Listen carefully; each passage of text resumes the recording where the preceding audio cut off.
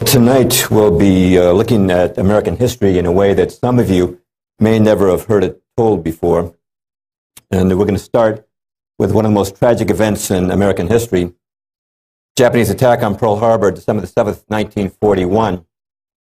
About 2,000 Americans dead, 18 ships, including 8 battleships, sunk or heavily damaged, about 200 planes destroyed on the ground, many more damaged.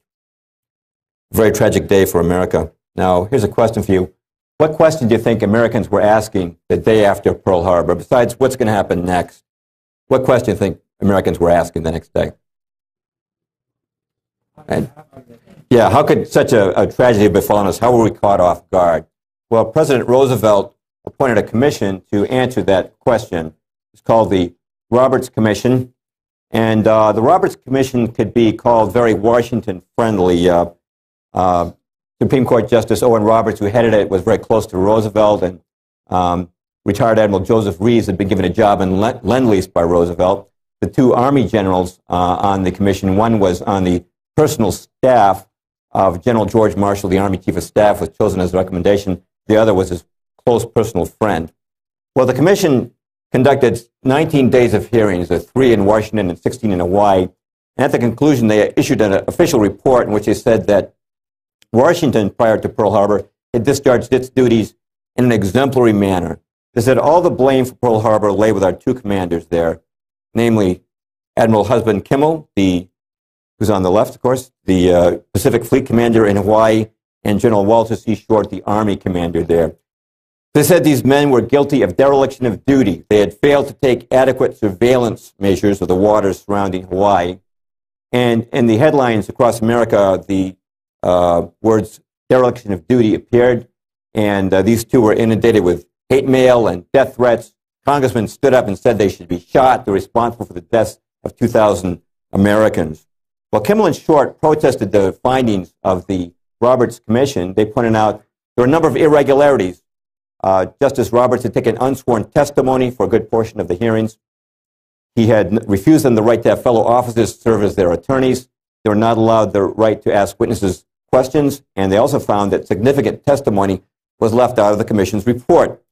So Kimmel and Short did something that's very unusual for an officer to ask for. They requested that they be court-martialed.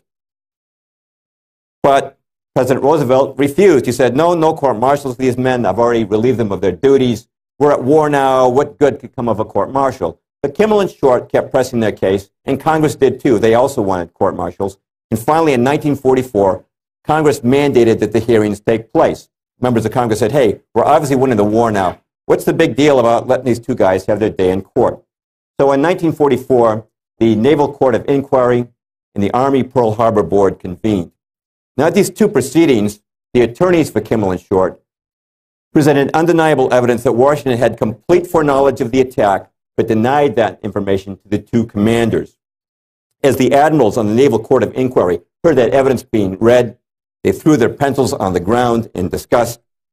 Admiral Kimmel was completely exonerated by the court, and all blame was placed on Washington. Now, of course, President Roosevelt was outside their official jurisdiction. He couldn't be named, but everybody knew who was being implicated. The Army Pearl Harbor Board also reached the same conclusion, that Washington had full foreknowledge of the attack, and here are their closing words in their official report. Up to the morning of December the 7th, 1941, everything that the Japanese were planning to do was known to the United States. You can see that report online these days. Now, question to ask is, the public reacted with hate mail and death threats to the charge of dereliction of duty. How do you think the public responded to their exoneration of these 2 officers, to the news that Washington had known about the attack? And the answer is, the public didn't respond because the public didn't know. President Roosevelt ordered that the results be quashed and held top secret in the interest of securing the war effort. However, after World War II, a number of forthright authors attempted to bring the truth to the public's attention. For example, in the 1950s, this book came out, The Final Secret of Pearl Harbor, subtitled The Washington Contribution by Rear Admiral Robert Theobald, who was in Pearl Harbor on the day of the attack, commanding destroyers. There are several books like this. You know what? They didn't get media attention. They didn't get reviews in Time Magazine or the New York Times, and were generally ignored. So most people didn't know these books were even out there. But a real breakthrough came in 1982 when John Toland, the Dean of World War II Historians, Pulitzer Prize winner, undisputed historian, published this book called Infamy, Pearl Harbor and its aftermath, because at this point, a great many witnesses had come forward who had not come forward at the time of the court-martial. Now, following the publication of Toland's book, I was asked to do a cover story. This is back in 1986 for the New American on Pearl Harbor, summarizing what Toland and other writers had said. And then in 1989, the BBC produced this documentary, Sacrifice at Pearl Harbor, which you can buy online. And the BBC's documentary repeated everything we'd said in the New American, and that's now been aired on the History Channel. Now, at this point, you might be wondering, wait a minute, Mr. Perloff, you're saying that Washington knew about the attack. Now, isn't that just sensationalism? What is the evidence for that? Well, Washington knew about the attack from several sources. One was the Purple Code, which is the name given to the code that Japan used to communicate with its embassies and major consulates around the world. It's a very complicated code, so complicated it had to be enciphered and deciphered by machine. The Japanese were convinced no one could break it. But in 1940, a talented group of American crypto analysts did break that code. So in 1941, when our relations with Japan were tense, we were reading Japan's messages on a same-day basis. Every message was translated within 24 hours, and every day those messages went to President Roosevelt, the Secretary of State, Cordell Hull, the Secretary of War, Henry Stimson, the Army Chief of Staff, George Marshall, and Harold Stark, of the U.S. Navy, the Chief of Naval Operations. Now, what did these messages reveal? They revealed that the Japanese had ordered their spies in Hawaii to start sending Tokyo the exact locations of our ships in dock in Pearl Harbor. Now, there's nothing unusual about spies watching ship movements, but when they want to know the exact locations of your ships in dock, the only implication is that your ships have been targeted. And as Pearl Harbor Day approached, Tokyo requested that the frequency of these reports be stepped up. The Purple Code transcripts also revealed that the Japanese in Germany had told the Germans that war with the United States is about to break out. They revealed that the Japanese had told their consulates and their embassy here in the United States to start burning all of their secret documents and their code books. Why? As soon as the war started, the Japanese knew they were going to lose their diplomatic immunity. Now, I don't know if any of you saw a movie called Tora, Tora, Tora. In that movie, they showed the American Secretary of State, Cordell Hull, and that's the real Cordell Hull there. In the movie, the Japanese ambassador is given a declaration of war following the attack, and he reacts with utter shock and surprise. But in real life, Cordell Hull had already read the Japanese declaration of war the day before in his own office. He read his transcript of it that had been given to him by the crypto analysts, 13 parts of that 14-part message, as had President Roosevelt. Now, Washington also knew from a number of other sources. Joseph Grew, our ambassador to Japan, had told Roosevelt, based on information received from the Peruvian embassy in Tokyo, that if relations got worse with the U.S., Japan planned to attack Pearl Harbor with all its strength and with all its might. J. Edgar Hoover, according to eyewitness testimony, also informed the president, based on information received from a Yugoslavian double agent named Dusko Popov, who you can see interviewed on the BBC documentary I mentioned before. Popov was working for both us and the Germans, but his true loyalty was to us. It seems the Japanese had gone to the Germans to ask their advice on how to approach the attack on Pearl Harbor. Popov got that information to Hoover, who gave it to FDR, the president. Brigadier General Elliot Thorpe was a U.S. military observer in Java, which was at that time under the control of the Dutch. Now, the Dutch had also broken Japan's diplomatic codes, had learned of the Pearl Harbor attack, and warned General Thorpe. General Thorpe thought this was so serious, he sent a total of 4 warnings to Washington until finally General Marshall's office told him, send no further warnings concerning Pearl Harbor. And you can see General Thorpe interviewed on the BBC documentary, Sacrifice at Pearl Harbor. Colonel F.G.L. Weigerman was the Dutch military attaché in Washington. He has testified that he personally warned General Marshall of the attack. And Senator Guy Gillette and Congressman Martin Dies both independently received warnings of the attack. Both men later stated they had told President Roosevelt about the warnings they'd received, and in both cases he told them to just leave the information in his hands, the president's hands, and not to share it with anyone else. Now, in 2001, Disney released this movie, Pearl Harbor, starring Ben Affleck. It's a very standard rendering of the attack. FDR portrayed as a great hero. He's totally surprised. And the producer of that movie, Jerry Bruckheimer, used very impolite language to describe anyone who would suggest otherwise. So in response to that, the New American Magazine asked me to do a new cover story on Pearl Harbor because at this point we had more information in particular from this book, Day of Deceit, The Truth About FDR and Pearl Harbor by Robert Stinnett. Stinnett really broke new ground in the investigation of Pearl Harbor. Through the Freedom of Information Act, he was able to prove we'd not only broken the diplomatic code, we had also broken Japan's naval codes before Pearl Harbor. This was something no one had known before outside of official circles. We had always assumed that the Japanese maintained complete radio silence as they approached Pearl Harbor. They did not. They maintained discretion, but not silence. They broke silence on a number of occasions, and the most important message was certainly this one. Admiral Yamamoto, the Japanese First Air Fleet, November the 26th, 1941. The task force keep its movement strictly secret in maintaining close guard against submarines and aircraft shall advance into Hawaiian waters, and upon the very opening of hostilities shall attack the main force of the United States fleet and deal it a mortal blow. The first air raid is planned for the dawn of X Day. Exact date to be given by later order. Now, no one can read that and not understand its implications. I'd like to mention that following publication of our articles in the New American, I received a note of thanks from Colonel Walter C. Short, U.S. Army retired, son of the late Pearl Harbor commander. We were also contacted by the attorney for the Kimmel family, who requested permission to use one of our New American articles in their own efforts to exonerate Admiral Kimmel. I'd also like to mention that by a resolution of the United States Congress, Kimmel and Short have been exonerated of any wrongdoing in the matter of Pearl Harbor. But how many people know that? How many people even know there's any controversy about Pearl Harbor? Because you know what? You don't read about this stuff in the New York Times. You don't read about it in public school history books. Well, as we're going to find out tonight, there's a lot of things you don't find in those types of sources. Let's go back to World War I now. Now, what got us into World War I? If you asked an historian, they'd give a number of different provocations, the Zimmerman note, but probably the incident that was most inflammatory to the public was the sinking of the Lusitania. Now, the Lusitania was a British passenger ship on its way from New York to England, 1915. At that time, England was at war with Germany, but we had not yet joined World War I. Well, the ship went down, and the Americans were told that the Germans simply sank this ship to be ruthless. They saw an innocent passenger ship, wanted to kill a lot of women and children, and so down it went. But that's not why the Germans sank it. They sank it because the Lusitania was loaded from one end to the other with munitions, millions of rounds of ammunition and many other munitions. Everyone who survived that disaster said there were two explosions, a smaller one and then a huge one. The small one was a torpedo hitting. The large one was the munitions detonating. The ship went down in just 18 minutes after a single torpedo hit. By the way, that's confirmed also by the logbook of the sub that sank. Lusitania, the U-20's logbook said one torpedo followed by massive explosion.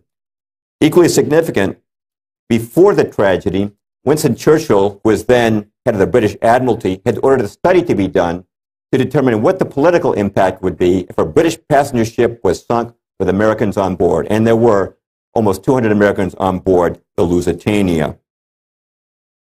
And prior to the sinking of the Lusitania, an exchange took place between Sir Edward Grey, the British foreign minister, and Edward Mandell House, who was President Woodrow Wilson's top advisor. Here's the exchange of communications. Grey: what will America do if the Germans sink an ocean liner with American passengers on board? House's reply: I believe that a flame of indignation would sweep the United States, and that by itself would be sufficient to carry us into the war. Joseph Kenworthy, who was then in British Naval Intelligence, Commander Kenworthy, said this: the Lusitania was deliberately sent at a considerably reduced speed into an area where a U-boat was known to be waiting and with their escorts withdrawn. What does he say? How can he say a U-boat was known to be waiting? Well, the British in 1915 had cracked Germany's naval codes, and they knew the approximate location of every U-boat at that time in the British Isles. They also knew the location of the U-boat, the U-20, by reports of its recent activities. Now, in the United States, an official hearing, investigation was carried into looking into the sinking of Lusitania, but at that hearing, officials were only allowed to see a dummy manifest that omitted the ship's munitions. The original manifest that listed the munitions was ordered by President Woodrow Wilson to be hidden in the archives of the U.S. Treasury.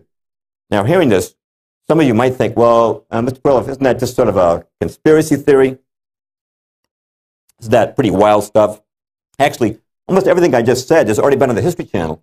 In the documentary In Search of the Lusitania, you can read about it in the book The Lusitania by a British historian, Colin Simpson.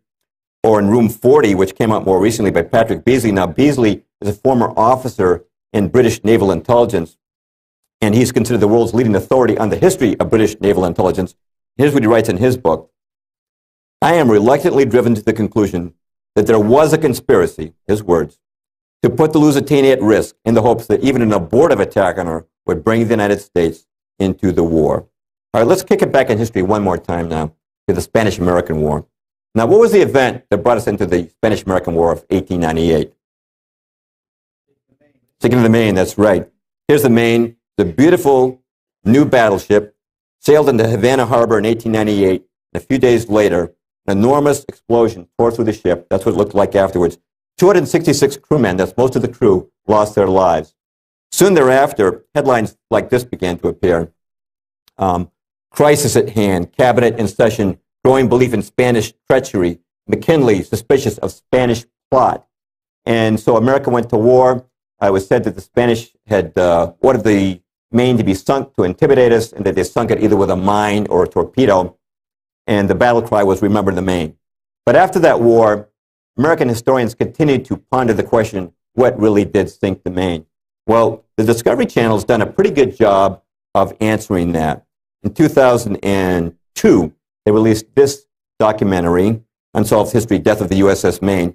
Now, what they did was they asked naval engineers and other scientists from various fields to recreate the sinking of the Maine. Now, they didn't do a computer model. Believe it or not, they actually reconstructed part of the hull of the Maine using the exact same kind of steel, exact same kind of rivets. They consulted the original blueprints for the Maine, and they visited a sister ship, identical ship that's still afloat today before they did this. Then they took this hull and they applied explosive pressure under different conditions and compared the results they got to the photographed wreckage of the Maine. Now, the Maine no longer exists today, but at one point it had been raised and extensively photographed. Well, they were able to demonstrate from the results they got that there's no question that the Maine sank from an internal explosion. An external device like a torpedo or a mine creates a totally different effect on the hull. What does that mean? If correct, it means that in 1898, the United States went to war on a wrong pretext. Now, we started with Pearl Harbor in 1941. Let's start moving towards present time. Let's stop at the Korean War, 1950. The Korean War began in June of 1950 when Kim Il-sung, the dictator of North Korea, ordered his troops to invade South Korea. But here's a question I know very few people can answer this. How did Kim Il-sung and the communists come to power in North Korea? Very few people have an answer to that. Some people think, well, did Mao Zedong put him there? No, Mao Zedong came to power in 49 in China. This guy was already in power in 45. The answer is that we pretty much put him there in a roundabout way. And here's how it happened. During World War II, Joseph Stalin was our ally against the Germans. Now, he's a bad guy to have for an ally. You might remember, when the Germans invaded Poland in 1939, so did he. And like the Germans, he had put to death innumerable of his own people. But nonetheless, he was our ally against Germany, but not against Japan. He had a non-aggression pact with Japan. But at the Big Three Conference of Yalta, President Roosevelt asked Stalin if he'd break his non-aggression pact with Japan. He said, sure, I'll do it on one condition. The United States has to supply everything my Far Eastern Army will need. All the planes, tanks, jeeps, trucks, weapons, and food. You do that, and I'll send my army to fight the Japanese in the Far East. And Roosevelt agreed. And 100 American ships that were supposed to deliver supplies to USGIs in the Pacific were diverted to the Soviet Union. Now, this has to go down as one of the worst foreign policy moves of all time. When does Stalin move into China to, quote-unquote, fight the Japanese? After we've already dropped the atom bomb on Hiroshima. The Japanese surrender less than a week away. There's no need to have Stalin come into that theater of the war. But there he goes, and he captures the Japanese surrendered munitions without having to fight for them, and he turns those, as well as American Lend-Lease supplies, over to Mao Zedong for the overthrow of the nationalist government. But what about Korea? We're talking about Korea. Well, Korea until now has been a protectorate of Japan, a colony of Japan. What to do with it after the war? Well, as we'll see tonight, America's most influential journal of foreign policy is called Foreign Affairs. In 1944, Foreign Affairs ran an article called Korea in the Post-War World. What they proposed was that after the war, Korea should be divided into a trusteeship. This same deal, you recall, was given to Germany after the war. Germany was divided into East and West, right? We and the Allies got the West, and the Russians got the East. Foreign Affairs proposed the same deal for Korea. They said that after the war, we should take over the South, and our noble co-victors in the Pacific, the Soviets, should get control of the North. Well, that proposal was put to Stalin by Harry Truman at the Potsdam Conference, and naturally he accepted. But I want to stress, this is an American idea. This is an American idea. Now, some people I like to become my own critic once in a while, might say something like this. Now, Mr. Perloff, look, sir, you have to understand, the guys who make our foreign policy are just good Joes like you and me. But sometimes they make mistakes, like all good Joes. Mr. Perloff, have you ever made a mistake? You have? Oh, what a surprise. So do the guys who make our foreign policy. Look, yeah, we'll score you a point on the fact that it wasn't a good idea to let Stalin take charge of North Korea, okay? But you don't have to get all paranoid about it, you know? Look, it's easy for you to pass judgment on this stuff 60 years after the fact, but those guys were working with the information they had at that time. The fact of the matter is, Mr. Perloff, there's no sinister conspiracy here, okay? The fact of the matter is that what happened in Korea can be very simply explained by the fact that accidents do happen. The guys made a boo-boo, that's all. All right, well, before we dismiss this as a boo-boo, I want to point out that this little boo-boo cost over 50,000 American soldiers their lives in the Korean War, and over 1.1 million Koreans. That's how many died in the Korean War. To say nothing of the untold suffering. I knew this was going to come up and hit me in the face. Told you that duct tape wouldn't hold. Say nothing of the untold suffering of the North Korean people. Now, before we dismiss this as a blunder, I want to quote somebody who did not think it was a blunder, and that's James Forrestal, who was Truman's Secretary of Defense. Forrestal noted that there were certain diplomats who were making decision after decision after decision that harmed the United States and benefited the Soviet Union. And he said, you know what? That can't be a mistake. Here's his actual quote. He said, consistency has never been a mark of stupidity. If the diplomats who have mishandled our relations with Russia were merely stupid, they would occasionally make a mistake in our favor. By the way, some of you guys know, how did James Forrestal die? Yeah, May the 22nd, 1949, he fell to his death from a window on the 16th floor of Bethesda Naval Hospital. Now, there's some people who have an explanation for that, too. Accidents do happen. Hey, it's probably just slipped on a banana peel and took a header out the window. Happens every day. No, if you want to do an interesting study, go on the internet and start looking into the death of James Forrestal, which was no accident. But let's go on now to the Vietnam War. Now, what was the name of the resolution that authorized, the congressional resolution that authorized President Johnson to intervene? That's right, the Tonkin Gulf Resolution, 1964, which was supposed to be a response to an alleged attack on the U.S. Navy by North Vietnamese torpedo boats in the Gulf of Tonkin on August the 4th, 1964. Personally, I'm in a torpedo boat. I don't think I'm going to try and attack the U.S. Navy. But one man who was there was this man, James Stockdale. Admiral Stockdale, recipient of the Congressional Medal of Honor, was a Navy pilot stationed in the Tonkin Gulf and flew to the scene at the time of the alleged attack. Eventually, he was shot down, and he spent several years in a communist concentration camp, returned to America, and eventually wrote his memoirs called In Love and War. I'm going to quote from his book, what he witnessed on the day of the alleged Tonkin Gulf attack. This quote's just a little too long to put up on the screen, so bear with me. I'm going to pick it up from Stockdale's return to the aircraft carrier Ticonderoga. Wheeling into the ready room, I had hurriedly left 3 hours before. I came face to face with about 10 assorted ship's company, air group, and staff intelligence officers, all with sheepish grins on their faces. The mood of the group was informal and mirthful. Obviously, they had some big joke to tell me. What the hell's been going on out there? They laughingly asked. Damned if I know, I said. It's really a flap. The guy in the Maddox, that's one of the destroyers, air-controlled radio, was giving blow-by-blow accounts just like he did on Sunday. Turning left, turning right. Torpedoes to the right of us, torpedoes to the left of us. Boom, boom, boom. They got right down there, shot whatever they were shooting at. Came around toward the destroyers once, right on the deck, chasing some imaginary PT boat they said was running up behind them. Did you see any boats? Not a one. No boats, no boat wakes, no ricochets off boats, no boat gunfire, no torpedo wakes. Nothing but Black Sea and American firepower. For goodness sakes, I must be going crazy. How could all that commotion be built up out there without something being behind it? Now, the next morning, Stockdale was woken by a young officer. Who are you, I asked. I'm the junior officer of the deck, sir. The captain sent me down to wake you. We got a message from Washington telling us to prepare to launch strikes against the beach, sir. What's the idea of the strikes, I asked. Reprisal, sir. Reprisal for what? For last night's attack on the destroyers, sir. I flipped on my bed lamp, and the young officer left. I felt like I'd been doused with ice water. How do I get in touch with the president? He's going off half-cocked. The fact that a war was being conceived out here in the humid muck of the Tonkin Gulf didn't bother me so much. But for the long pole, it seemed to me important that the grounds for ending war be legitimate. After there was a bad portent, we seemed to be under the control of a mindless Washington bureaucracy, vain enough to pick their own legitimacies, regardless of evidence. Now, let's bring it up to, one more thing I want to mention about Tonkin Gulf. As some of you may know, the Tonkin Gulf Resolution was written before the Tonkin Gulf incident took place.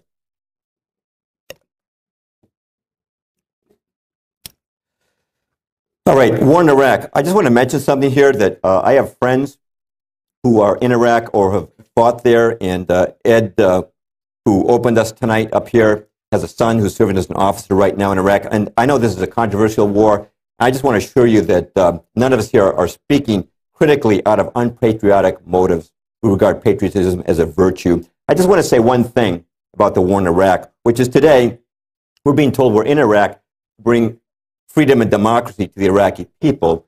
But that's not what we were told before the war began. We were told it was all about weapons of mass destruction. You recall that Colin Powell went before the UN and said he had absolute proof of these weapons of mass destruction. And here's what he said. He said, my colleagues, every statement I make today is backed up by sources, solid sources. These are not assertions. We are giving you our facts and conclusions based on solid intelligence. And President Bush told the American people, Saddam Hussein and his weapons are a direct threat to this people, to this country, to our people, and to all free people. I will not leave the American people at the mercy of the Iraqi dictator and his weapons.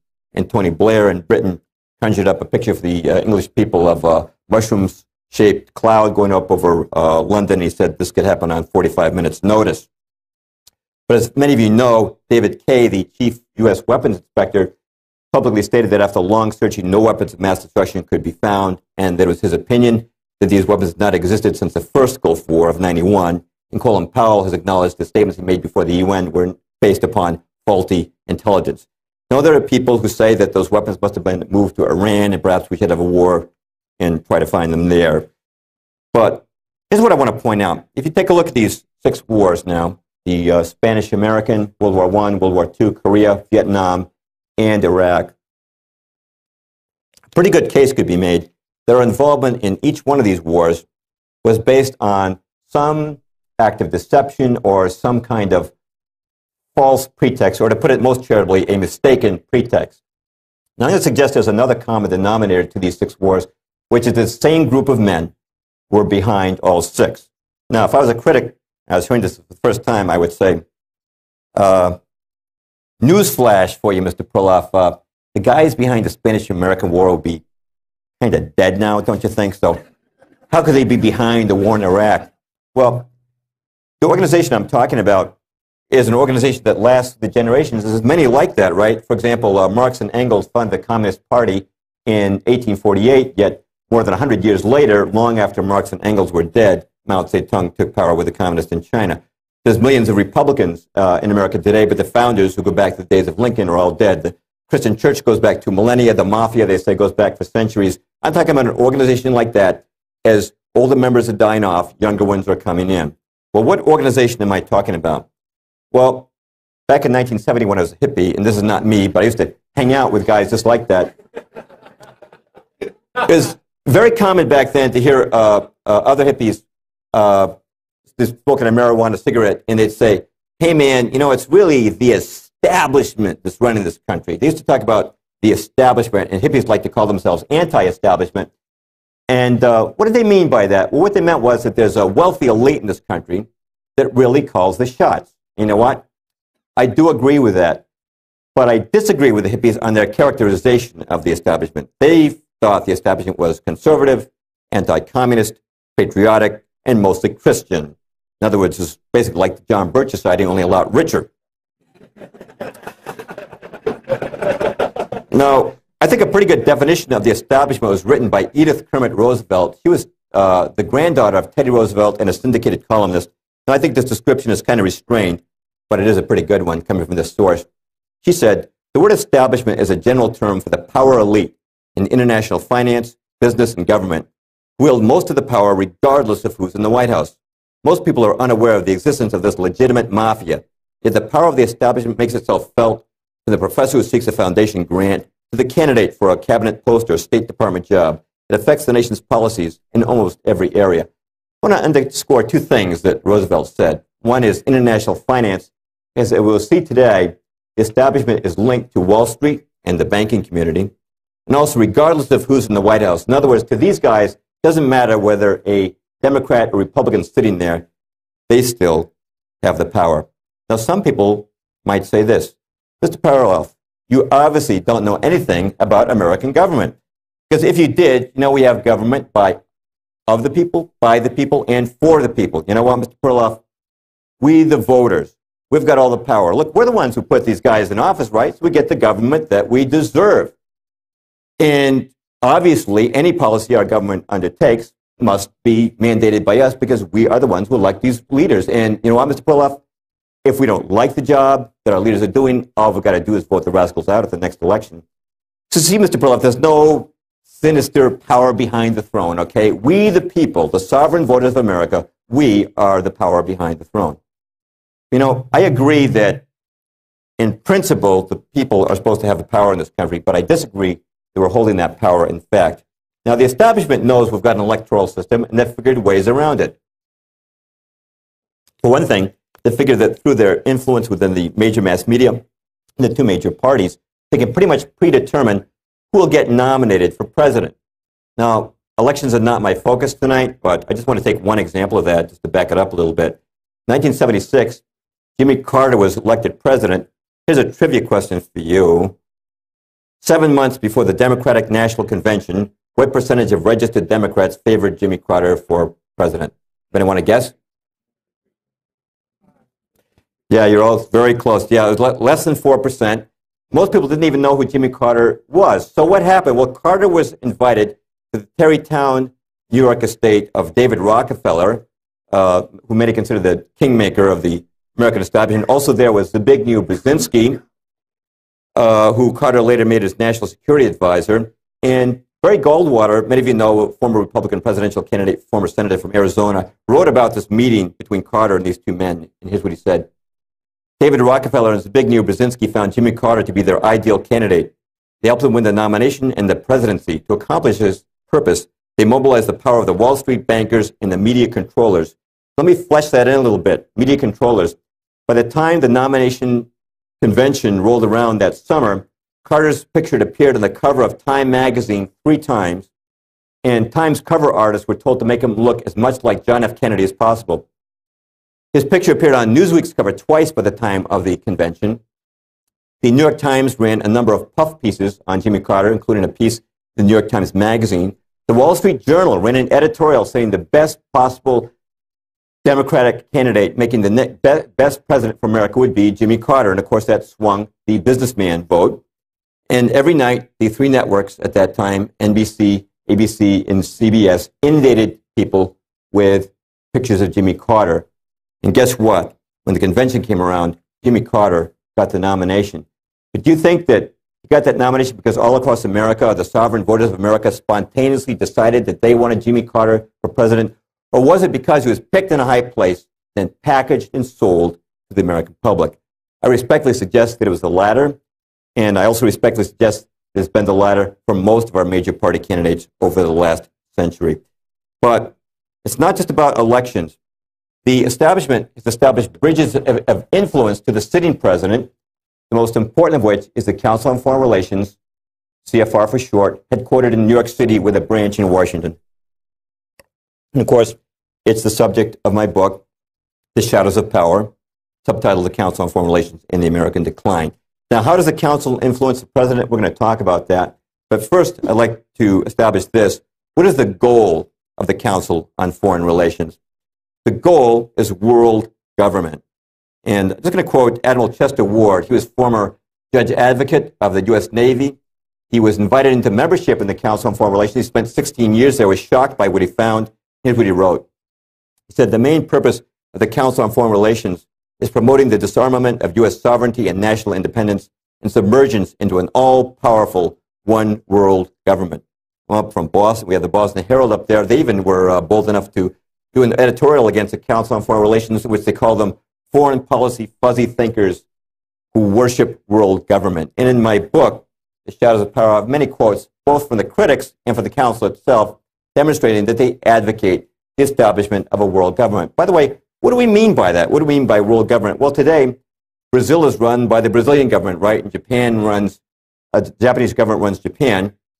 A world government would be a single government ruling the entire globe. Now, some people would think, come on, Mr. Perloff, that's never going to happen in a million years. We know it's happening right now in Europe, European Union. You know, at one time, countries like Spain and England were mighty empires. Now they're becoming little more than provinces in the European Union. Their legislatures each year increasingly serve just to ratify decisions made by the European Commission in Brussels. And as you know, they're consolidating their currencies into the euro. They're consolidating their militaries. They say they're going to have a European Pentagon. They have European Constitution. Europe right now is a model of global government on a regional scale. As we'll see tonight, the same thing is planned for North America. Now, the Journal of Foreign Policy for the Council of Foreign Relations is called Foreign Affairs. And I read every issue, well, I went through every issue before writing The Shadows of Power, going back to its original publication date of 1922, and I found many calls for world government. For example, in the first year of publication, 1922, we read this: obviously, there's going to be no peace or prosperity for mankind so long as it remains divided into 50 or 60 independent states. The real problem today is that of world government. Let me underscore something that was said here. I found that these guys constantly use the words peace and prosperity to describe what world government will bring us.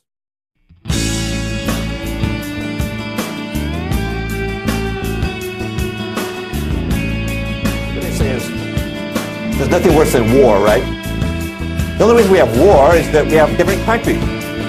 These countries make war on each other. Now, if we just lived under a world government, we'd all live in peace, brotherhood, and happiness. Well, contradicting that is this man, Professor Rudolf Rummel, Professor Emeritus of Political Science at the University of Hawaii, did an interesting study on death in the 20th century. And what he found that in that century, 4 times more people died at the hands of their own government than died in war. So it seems that there is something worse than war, which is totalitarian government. The question you got to ask is, if we have a world government, who's going to run it? Now, globalists will say, well, international coalitions are great. Look at how they stopped Saddam Hussein. What happens if Saddam Hussein runs your world government? If you've got only one government on the earth, where are you going to run to hide? There's no government now you can run to protect you. The Founding Fathers of America knew that it's very dangerous to put all power in one place. That's why they didn't just give us a president and the executive branch, but they also gave us a legislative branch. And even with that, there's a check and a balance, right, between the House and the Senate, plus the judicial branch to keep an eye on the other two. And I know that there's been corruption in all those branches of government, but nonetheless, that system has served to protect us from being taken over by a dictatorship. And by the way, in the original view of the framers, the states were supposed to counterbalance the power of the federal government, an issue that was sort of settled by the war between the states. James Madison, our 4th president, said this: the accumulation of all power in the same hands may be pronounced the very definition of tyranny. You can be sure if you accumulate all power in the world government, it'll be the worst tyranny this planet has ever seen. All right, well, what about this Council on Foreign Relations? How did it get started? It traces its roots back to the Paris Peace Conference of 1919, which was settling the aftermath of World War I. And President Woodrow Wilson, who's on the right there, went to that conference, and always at his side was his top advisor, Edward Mandell House. Colonel House, not a real colonel, that was an honorary title given to him, was known as a front man for Wall Street and the banking community. He had an office right in the White House. It could well accurately be said he was Wilson's controller.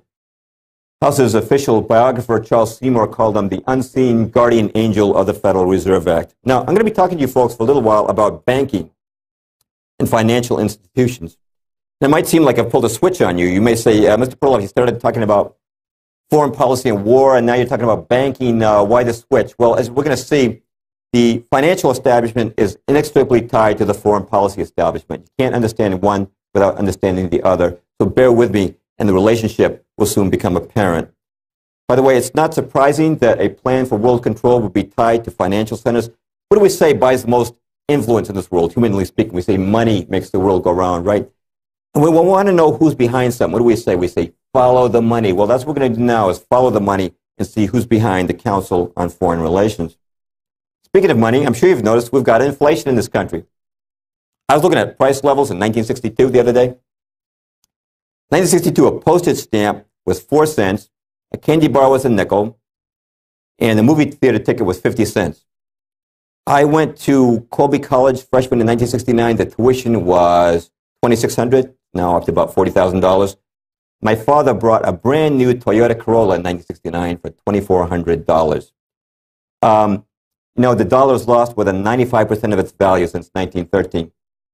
And it looks like it's inevitable we're going to have inflation, you know. We're told it's inevitable as death and taxes. It does look that way. You know, every year for the last 50 years, we've had inflation, not deflation. That's true. If you look at the Consumer Price Index, the CPI, every year we've had inflation, not deflation. So it looks inevitable, but it's not. By the way, how does the establishment try to explain inflation?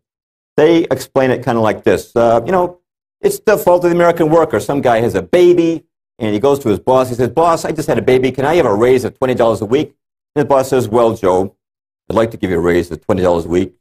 The only way I can afford to do that is by raising our prices $20 a week. I'll have to pass that cost on to our customers." So the guys doing business with Joe's company say, "Well, you guys are raising your prices $20 a week. We'll have to do the same thing." So all across America, prices go up because greedy Joe had a baby and asked for a raise. And guys like him, right? Well, that's one of the explanations we give. Well, that's not the case. Inflation is not inevitable. I'm going to show you a very interesting graph. These are price levels in America going back to 1665. And I want you to notice that for the first 250 years of our history, we had no net inflation. It's only over the last century we've had this skyrocketing inflation. Now, some people might object and say, "Hey, Mr. Perloff, there's some blips in there." Yeah, what are those blips? Those blips are wars. The first one is the Revolutionary War. The second one is War of 1812. The third one is the Civil War. In wartime, our government, like many governments, has printed money to pay the cost of the war. You know what happens when you print money? You get inflation, right? But notice that after the wars, money returned to its normal value. Did you know that 1900 a dollar was worth exactly what it was worth in 1770, the days of George Washington? No net inflation for 130 years. But look at this war, World War I. All of a sudden, we inflate again, and it starts to go back down, and that's mostly the Great Depression when we had some deflation. And then it just takes off. Well, what happens? Something's obviously changed. You know, there's no effect without a cause. What's the cause of that change in America? And the change was caused by the introduction of the Federal Reserve. Now, I know that Ben Bernanke has taken over at the Fed, but I still have Greenspan's picture up there. It's still, I think, a more familiar face to most Americans. Now, the Fed chairman has been called the economic czar of America. Why? Because he sets interest rates in this country. By doing that, he and the board, I should say, set the interest rates. By doing that, they also set the tenor of the stock market. You know, if interest rates are really high, CDs start to look attractive, money starts flowing out of the stock market. Or conversely, if interest rates are low, money tends to move into the stock market, pushing stock prices higher. And, you know, mutual fund managers are always listening when the Fed chairman speaks very nervously with their thumbs on the buy and sell buttons, hoping to get some hint of the direction that interest rates are going to take. Now, how did the Federal Reserve get started? Most people would say, I have no clue. Must have been some act of our government, right? Yes, it was the Federal Reserve Act, 1913. But who introduced the original legislation for the central bank? It was this man, Senator Nelson Aldrich. Now, you might not have heard of Senator Aldrich, but I bet you've heard of this man, Nelson Rockefeller, who was vice president under Ford, governor of New York for a long time, a billionaire, one of the richest men in the world. His full name was Nelson Aldrich Rockefeller. It was named for his grandfather, Nelson Aldrich. The Rockefellers and the Aldriches intermarried. Aldrich's son, Winston Aldrich, became president of the National City Bank, owned by the Rockefellers. And when Aldrich spoke on Capitol Hill, when Senator Aldrich spoke, people understood he was speaking for the Rockefellers and their allies. Now, something I want to point out to you that's important. The legislation that he brought forward in the Senate was not written by him. He didn't write a word of it. It was written at a secret meeting of the world's most powerful bankers at J.P. Morgan's hunting club on Jekyll Island off the coast of Georgia. Now, some people would say, oh, come on, Mr. Perloff, you don't expect us to believe that, okay? What evidence is there that this conspiracy took place? Okay, well, it's well documented now. Actually, the first man to write it up was actually B.C. Forbes, the founder of Forbes magazine. And one of the men who was there later wrote about it in his memoirs. That's Frank Vanderlip, who was a president of National City Bank. You've all heard of Citibank. It used to be called National City Bank, owned by the Rockefellers, and Vanderlip was his president. And here's what he said in his memoirs. There was an occasion near the close of 1910 when I was as secretive, indeed as furtive as any conspirator. I do not feel there's any exaggeration to speak of our secret expedition to Jekyll Island as the occasion of the actual conception of the Federal Reserve System. We were told to leave our last names behind us. We were told further that we should avoid dining together on the night of our departure. We were instructed to come one at a time and as unobtrusively as possible to the terminal of the New Jersey Littoral of the Hudson, where Senator Aldrich's private car would be in readiness attached to the rear end of the train for the south. Once aboard the private car, we began to observe the taboo that had been fixed on last names. Discovery, we knew, simply must not happen. If it would be discovered that our particular group had got together and written a banking bill, that bill would have no chance whatever of passage by Congress, unquote. Okay, who's at this meeting? Representatives of the three most powerful banking houses in the world. It's kind of like a meeting of the mafia dons. Representing the House of Rockefeller are Vanderlip and Aldrich. Representing the House of J.P. Morgan, from left to right, are Benjamin Strong, head of J.P. Morgan's Bankers Trust Company. In the middle is Henry Davison, senior partner in J.P. Morgan and Company. And on the right is Charles Norton of the First National Bank, also owned by Morgan. But the most powerful figure at this meeting was the man representing Europe's Rothschild family, Paul Warburg.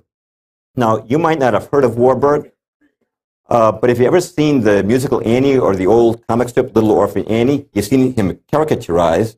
You might recall that Annie had a rich benefactor, the richest man in the world, named Daddy Warbucks. Well, the cartoonist simply took the name Warburg and changed it to Warbucks. Actually, myself, I think that this fictional banker is a better representation of Warburg. But who was Warburg? Well, Paul Warburg was a German banker, a partner with the Rothschilds, who'd grown rich in Europe by establishing central banks to loan money to the governments of Europe. And in 1902, the Rothschilds sent Warburg to America with instructions to found a similar bank here in the United States. As soon as he came here, he became a partner in Kuhn, Loeb and Company, which was the Rothschild banking satellite in New York City. And he quickly formed an alliance with John D. Rockefeller and J.P. Morgan. Now, this alliance was nothing new. It went way back. The Rothschilds had actually provided the original seed money for the Standard Oil fortune of Rockefeller. They'd also bailed out J.P. Morgan when his firm was in trouble in the 19th century. Now, in 1907, J.P. Morgan, who owned a large number of newspapers, started a rumor about the insolvency of a couple of rival banks, namely the Knickerbocker Bank of New York and the Trust Company of America. This led to runs on these banks. If you've seen that movie, It's a Wonderful Life, you've seen an example of a run on the bank. You know, banks loan out the money that's on deposit. That's how they make their profits. But if all the depositors were to panic and run to the bank and ask for their money, and the bank had loaned out too much of it, the bank could collapse. That's what happened to these two banks. This spread to other banks and became known as the Panic of 1907. Immediately following that, Morgan's newspapers and Rockefeller's newspapers and Senator Aldrich began clamoring America must have a central bank to prevent any repetition of such a crisis, and that became the Federal Reserve. Now, why do they want a central bank? Well, who do you suppose Woodrow Wilson appoints vice chairman of the original Federal Reserve will set America's interest rates? Ba-bum, Paul Warburg. The very guy who ran the meeting on Jekyll Island is now put in charge of the system. Who's put in charge of the New York Federal Reserve, the system's nucleus? Benjamin Strong. The very guys who devised the Federal Reserve Act are now given control of the system. In other words, the coyotes are now in charge of the henhouse. But why do they want a central bank? Well, Paul Warburg at Kuhn Loeb was making an annual salary of $500,000 a year. That's a lot of money back then. That's equivalent to more than $10 million a year now. Paul Warburg gave up that position to accept a job on the Federal Reserve Board, a position that paid only $12,000 a year. Now, why did he do that? Some people might say, well, Jim, I'm sure that when Warburg came to this country, he must have gotten caught up in a frenzy of patriotism. And in this mad frenzy of patriotism, he altruistically gave up his job at Kuhn Loeb so he could join the Federal Reserve Board and stabilize the American economy. I don't think that was it. I think Paul Warburg said to himself, why should I make a diddling 500,000 at Kuhn Loeb when I can make countless millions for myself and my friends in high finance by setting interest rates in this country on the Federal Reserve Board? Snap my fingers once, stock market's going to go up. Snap them twice, stock market's going to go down. Now, I feel a critic coming on. Charles Lindbergh Sr. was one of the most eminent men in Congress and helped lead the fight against the Federal Reserve. That's right, there was a fight against the Federal Reserve. There are many who I could quote on this, but I'm going to quote Congressman Lindbergh because his name has recognition value. Here's what he said when the bill was being debated. Here's what he said on the floor of the House. This act establishes the most gigantic trust on earth. When the president signs this act, the invisible government by the money power, proven to exist by the money trust investigation, will be legalized. Let's stop right there. What does he mean by the money power? He's talking about the alliance between the houses of Rockefeller, Morgan, and Rothschild. The money power overawes the legislative and executive forces of the nation. I have seen these forces exerted during the different stages of this bill. From now on, depressions will be scientifically created. The new law will create inflation whenever the trust wants inflation. If the trust can get a period of inflation, they figure they can unload stocks on the people at high prices during the excitement, then bring on a panic and buy them back at low prices. The people may not know it immediately, but the day of reckoning is only a few years removed. Now, these words by Lindbergh were pure political prophecy. Was there inflation, like he said? Yeah, take a look. As soon as you get the Federal Reserve, that's when your inflation starts occurring. Was there a stock market excitement, like he said, with the people entering into a panic stage where the rich could buy them back at low prices? Yes, that was the stock market crash of 1929. Now, see these guys here? We have Warburg, John D. Rockefeller. The younger J.P. Morgan has now taken over for his father. Bernard Baruch, another banker who operated within this cartel. Joseph P. Kennedy sort of operated at the fringes of the establishment. These guys were all out of the stock market in 1929. Now, if you consult their biographies, it says that it was because of their wisdom, their financial wisdom. They weren't foolish like the millions of small investors who were wiped out in 1929. But I suggest there's another reason, which is control. If you knew in 1929 that the Federal Reserve was about to jack up interest rates, you could be out of the market. Louis McFadden, Congressman McFadden, was head of the chairman of the House Banking Committee. He said this of the stock market crash of 1929. It was not accidental. It was a carefully contrived occurrence.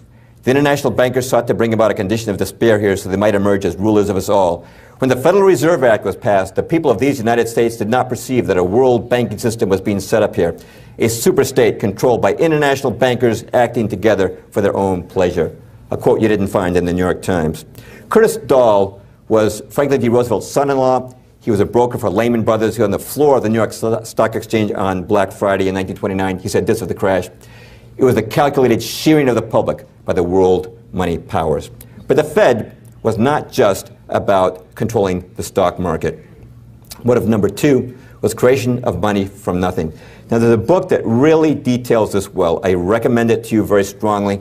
It's called The Creature from Jekyll Island by G. Edward Griffin. Best book that's out there on the Fed. It's about sold out now, right, Ed? We do have, I think, one copy back there for sale. We'll be taking orders for more. This is a fabulous book. I consider it one of the 10 most important political books that you can read. Now, we have a very expensive government, as you know.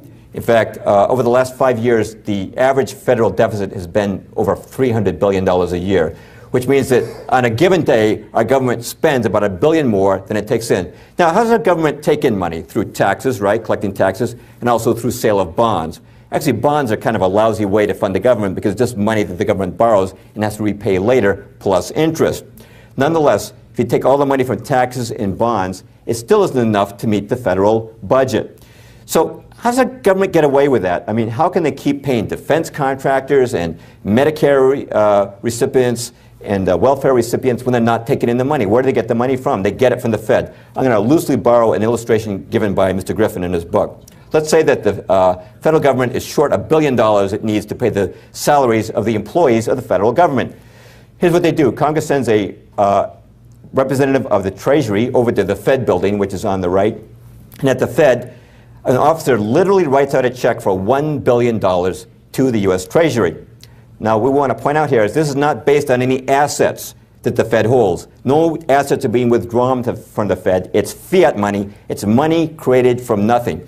Now, if you or I did that, we wrote a check with nothing to back it up, we'd go to jail.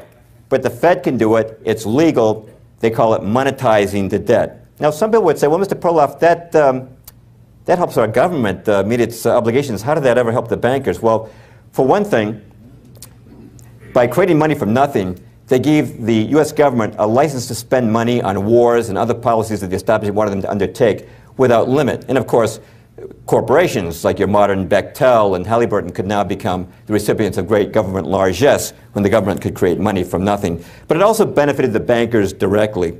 These guys who sat at Jekyll Island were no stooges. They understood what they were doing. They knew this. What are the employees of the federal government going to do with that $1 billion in salary that's just been created from nothing? They're going to go deposit it in their banks. You've just created $1 billion in bank deposits for nothing. How does a banker make his money? By loaning out the money on deposit. The more that's on deposit, the more he can loan out and the richer he can get. By the way, that $1 billion actually becomes $10 billion because under the Federal Reserve's rules, a bank needs to have only $1 on deposit for every 10 that it loans out.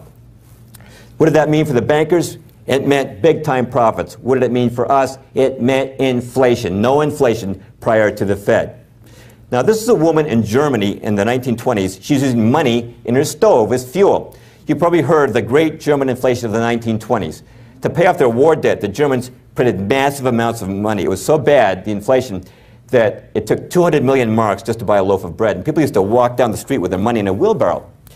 Well, when the Fed creates money from nothing, it's doing the same thing. Now, that's not as bad as in Germany in the 1920s, but they're doing the same thing. And they don't even have to print the money nowadays. They just create it electronically. How can you fight a war in Iraq and not raise taxes? You inflate the currency.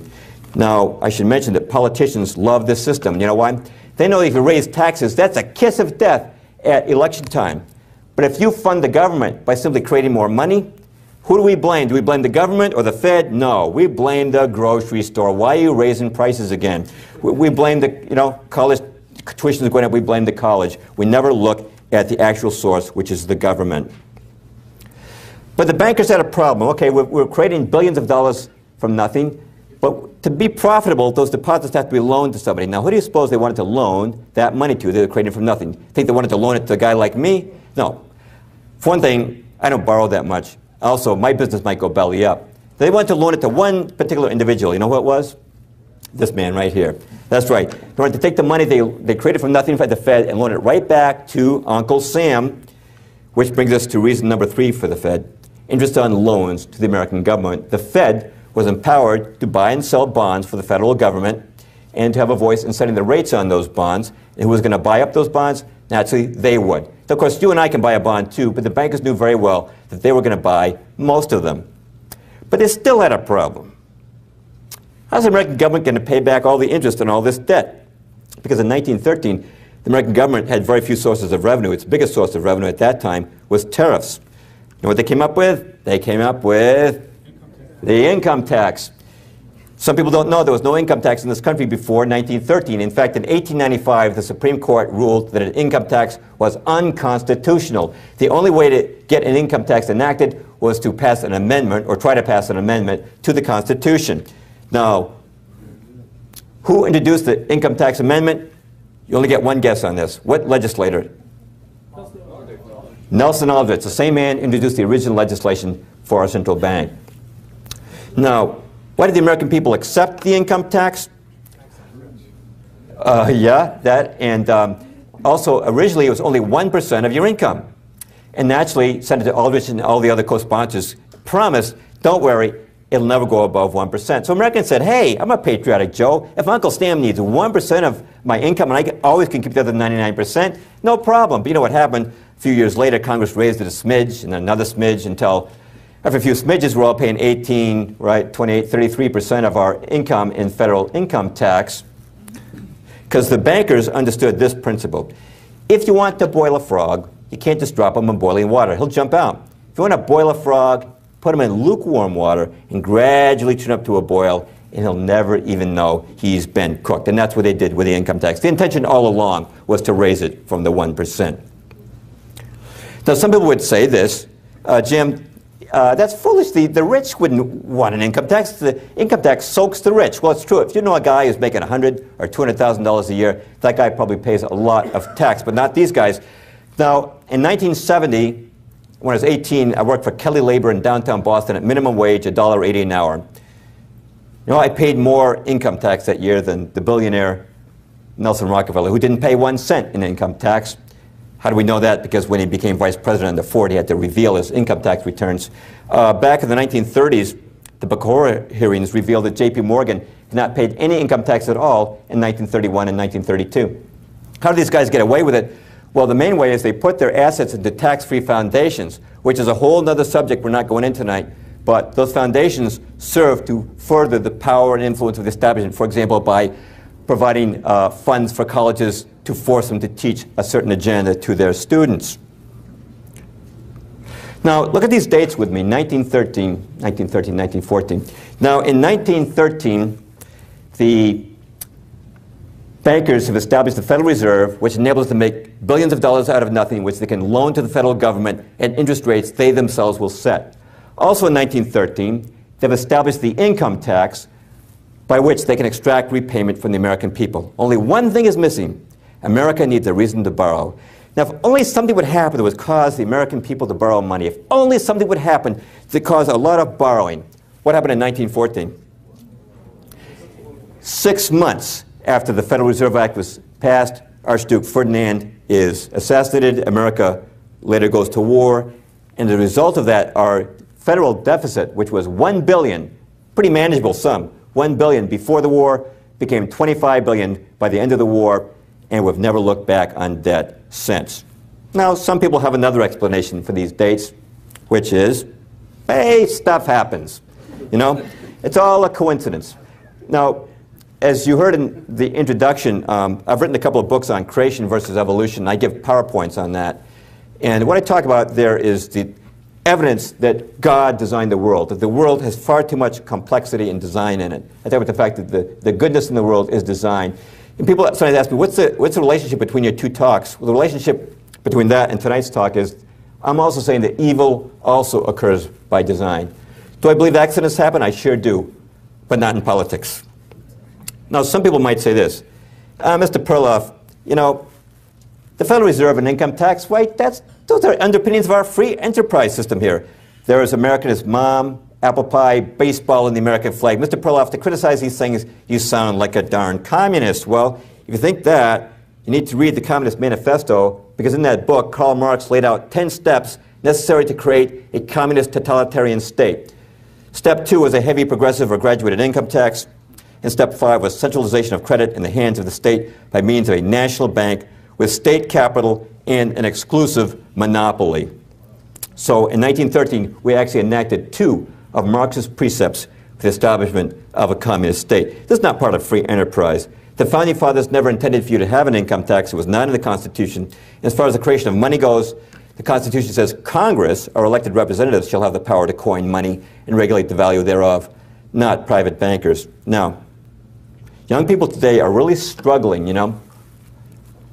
Money troubles, fights over money. And, you know, a young man today will say sometimes, well, you know, my great-grandfather came to this country in 1900. He had 10 kids, his own house, his wife never worked a job.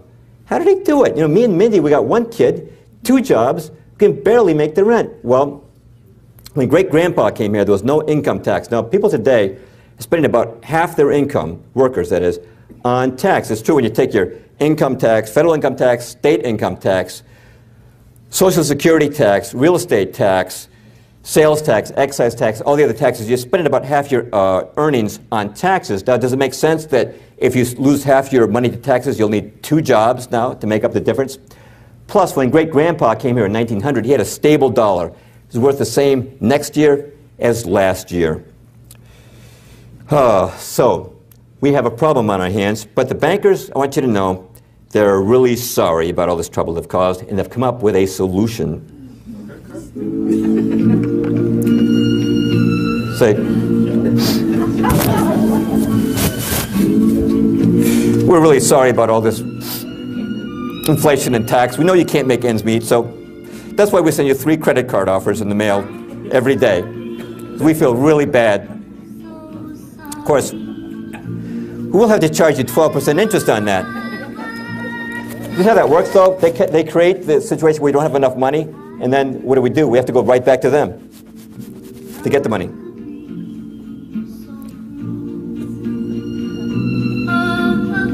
Good voice, that Greenspan. Well, when the Federal Reserve was being planned on Jekyll Island in 1910, the president at that time was William Howard Taft.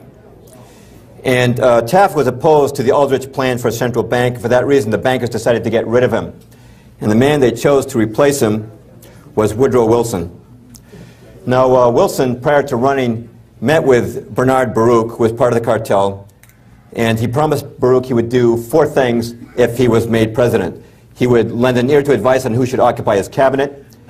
He would support a central bank. He would support an income tax, and lend an ear to advice if a war broke out in Europe. Now, the problem was how to get this stiff-looking professor from Princeton elected over the very popular incumbent, William Howard Taft. The strategy they used was to split the Republican vote. J.P. Morgan and company put money on the former Republican president, Teddy Roosevelt, who ran what was called the Bull Moose, the short-lived Bull Moose ticket. And Republicans split their votes between Taft and Roosevelt, and Wilson got elected with only 42% of the vote. Watch the career of Woodrow Wilson take off after the establishment gets behind him. In 1910, he's a political unknown, president of Princeton, no political experience.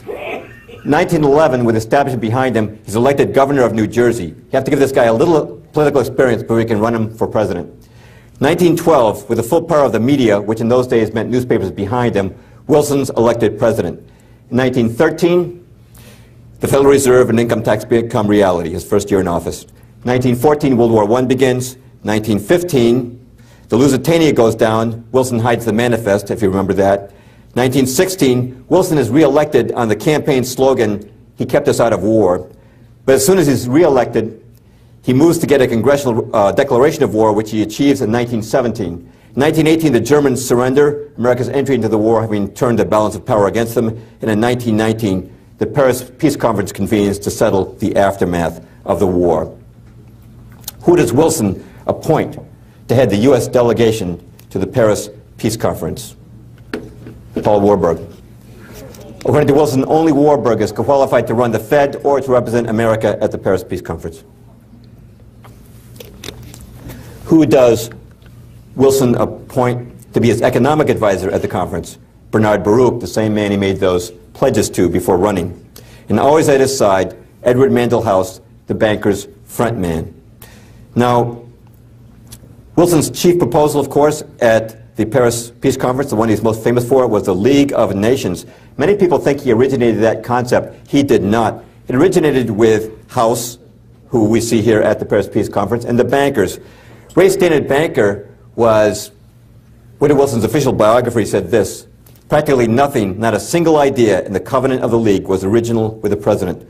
Charles Seymour, who was House's official biographer, said, Wilson approved the House draft almost in its entirety, and his own rewriting of it was practically confined to phraseology.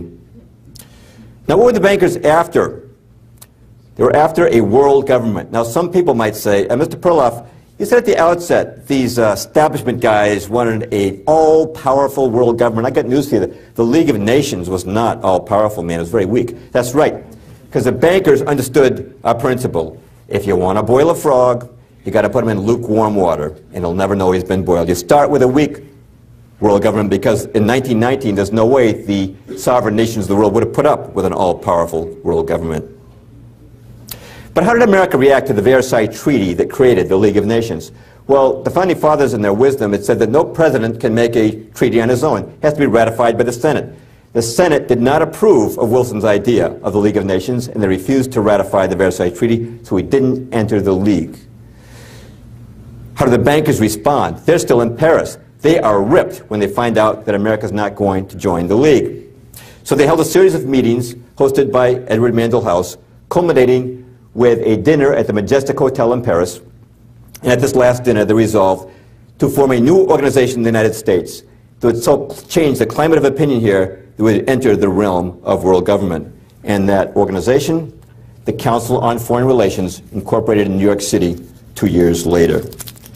Now then, if you look at the original membership roster of the council, you'll find something interesting. Almost every man on it was either a banker or an attorney for J.P. Morgan and Company.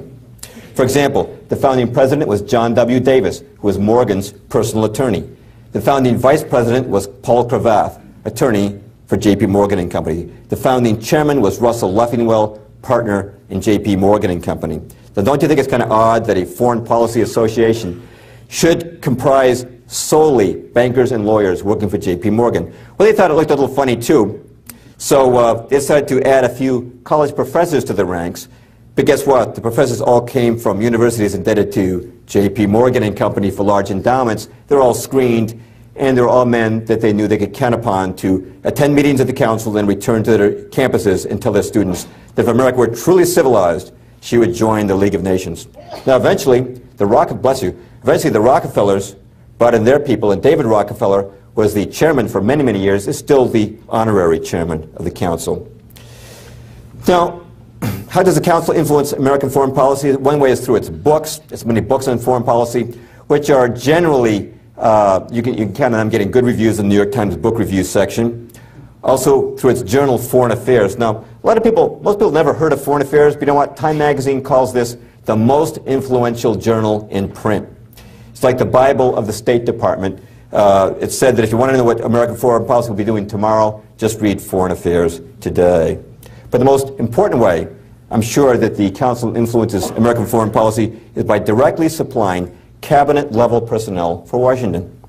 At the time I wrote The Shadows of Power, but that was 20 years ago, at that time, when Reagan was president, even at that time, 14 secretaries of state, 14 secretaries of the Treasury, and 11 defense secretaries have been recruited from the ranks of the council. You're not talking about a huge organization. In the days of Kennedy, only about 1,000 members. It is up to about 6,000 now.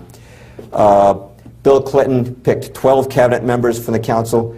Virtually every CIA director and Fed chairman has come from the council. If you want to know how the current candidates stack up, the Washington Post this year published a list of their top security and foreign policy advisors.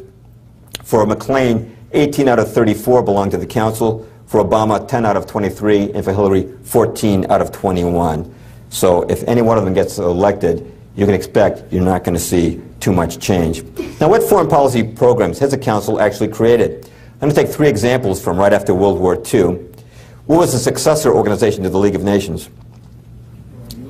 The United Nations. Now, what I was told in public school was this. My teacher said, well, boys and girls, here's how the UN got started. After World War II, all the nations of the world were really sick of war.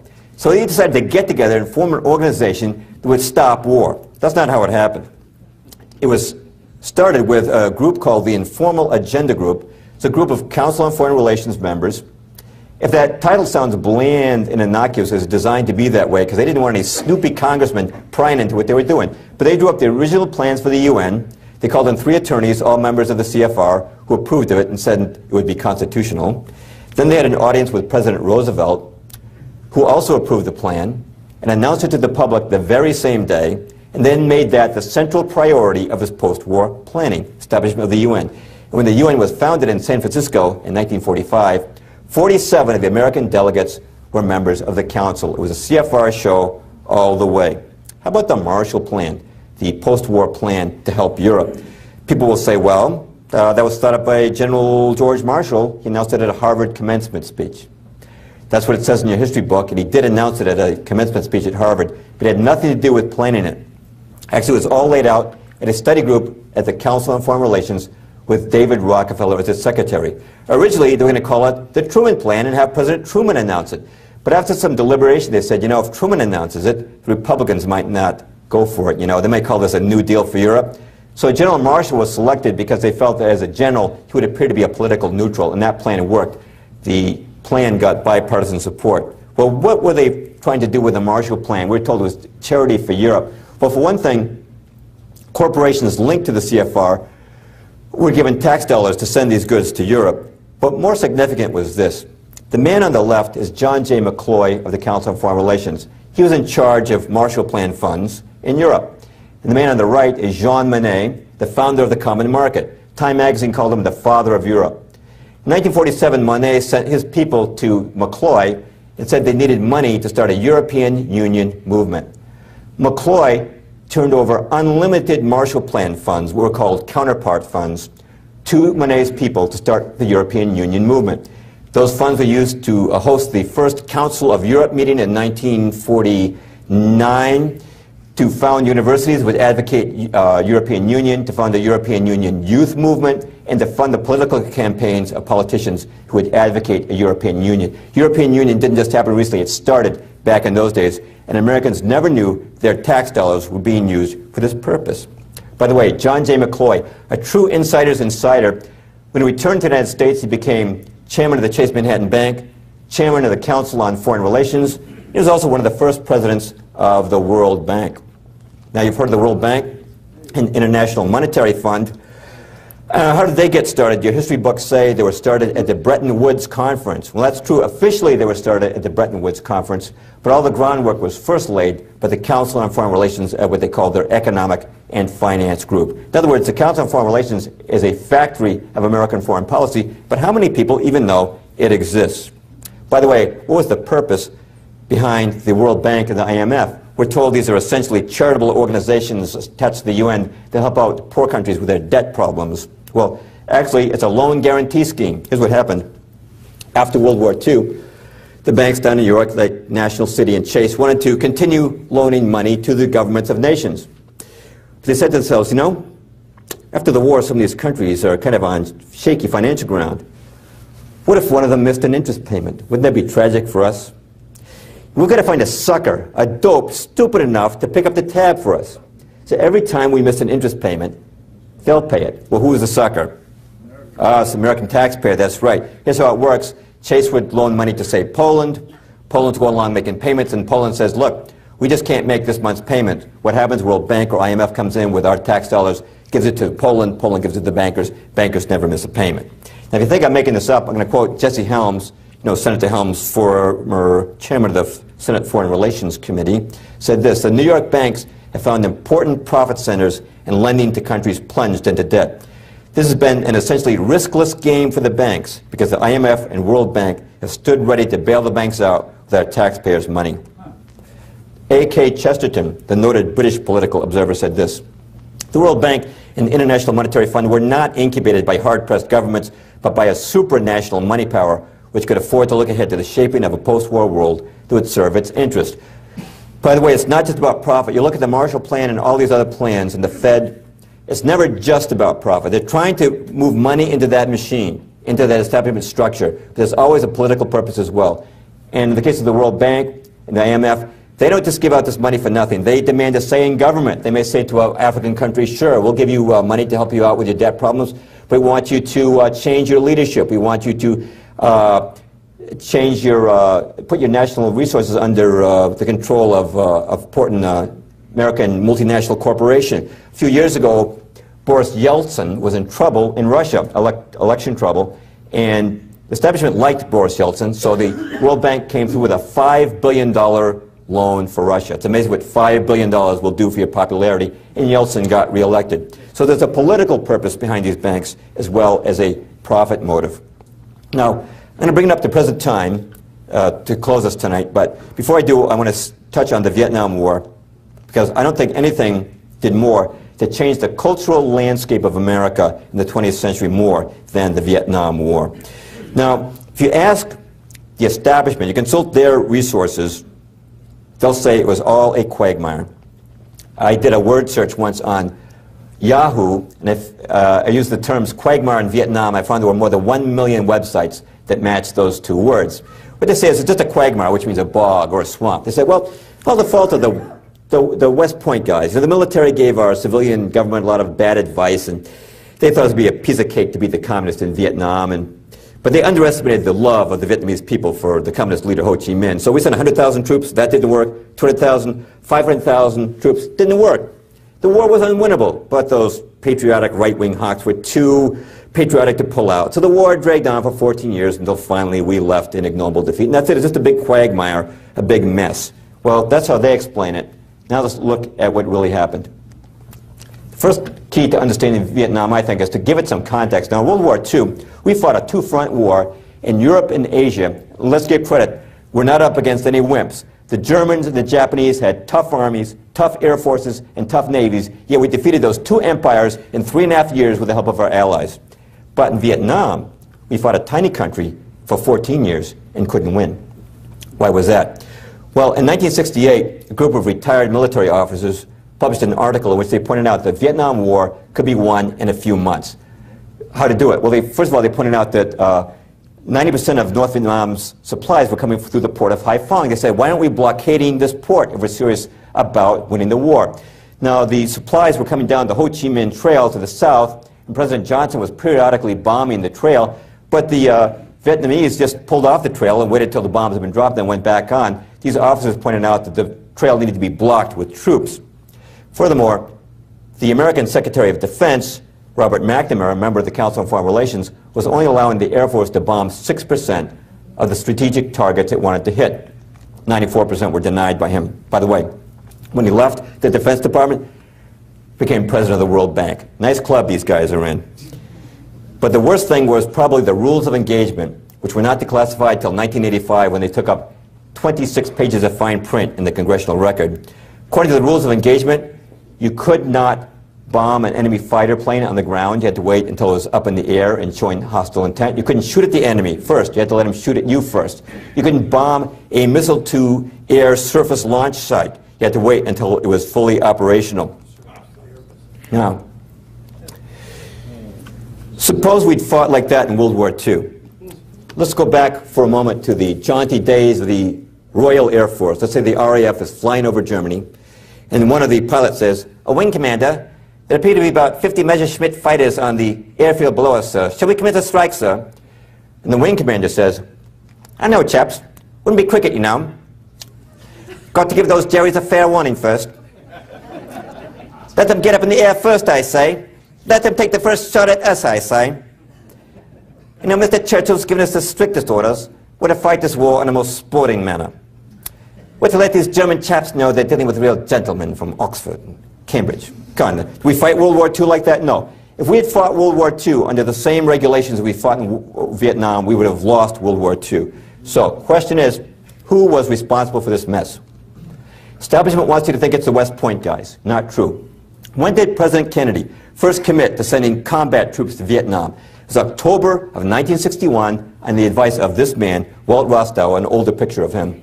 Rostow of the State Department and Council on Foreign Relations had just returned from Vietnam on a fact-finding mission. It was on his advice that Kennedy sent those 10,000 troops. So you might think, well, Jim, obviously this guy, Rostow, was a great anti-communist, or he never would have given Kennedy that advice. To the contrary, two of his aunts were members of the U.S. Communist Party. His father had been a Marxist revolutionary in Russia. His brother, Eugene Debs Rostow, was named for the Socialist Party worker leader, Eugene Debs. During the Eisenhower administration in the 50s, he tried 3 times to get into the State Department. Each time was rejected as a security risk. The only way the Kennedy administration was able to get Rostow into the State Department was by firing the head of security for the State Department, Otto Otepka. An entire book has been written on that subject, The Ordeal of Otto Otepka, by a friend of mine, the late, great William J. Gill. But I think, well, okay, Jim, he wasn't such a big anti-communist maybe, but I bet he was a great nationalist patriot. To the contrary, here's what he wrote 1 year before giving Kennedy this advice.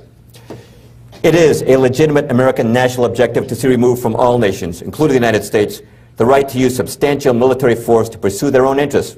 Since this right is the root of national sovereignty, it is therefore in American interest to see an end to nationhood, as it has been historically defined.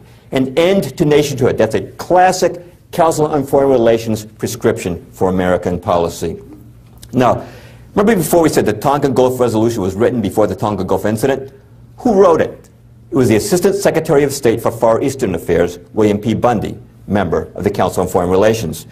So you might think, well, this Bundy guy must have been a great anti-communist if he wrote the Tonkin Gulf Resolution. Hey, you know what Bundy was doing back in the 50s? He was head of the Alger-Hiss Defense Fund, the notorious Soviet spy. I know that Hiss denied the charges, but now the recently released FBI's Venona tapes have shown beyond a shadow of a doubt that he was in fact a Soviet agent. Those self-respecting anti-communists would have a defense fund for a communist spy. So you might think, well, maybe he wasn't such an anti-communist, but I bet he was a patriot. I bet he went skipping down the street singing Yankee Doodle Dandy.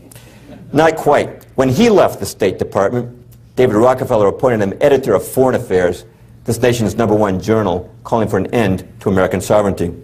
One more thing about Vietnam, though. What caused President Johnson to escalate the war? Why did he suddenly start sending hundreds of thousands of troops in 1965? The reason is he had a secret meeting with a secret clique of advisors called the Wise Men, 14 senior policy advisors, 12 of whom were members of the Council on Foreign Relations. And Mr. Perloff, I think we just heard some more conspiracy gobbledygook. I don't believe there was any such meeting. If you don't believe it, you need to read the book, The Wise Men, by Isaacson and Thomas, members of the CFR. And this book is, by the way, not condemning them. It's glorifying them. Who was the leader of the Wise Men? It was Dean Acheson. It was Acheson who was most vocal in insisting to Johnson that he must escalate the war in Vietnam. So you'll think, well, Jim, obviously then, he must have been motivated by anti-communism. To the contrary. You know what he was doing back in the 1920s? Joseph Stalin, this is before we even recognized the Bolshevik regime. Joseph Stalin picked a young New York attorney to represent Bolshevik interests in America. He picked Dean Acheson.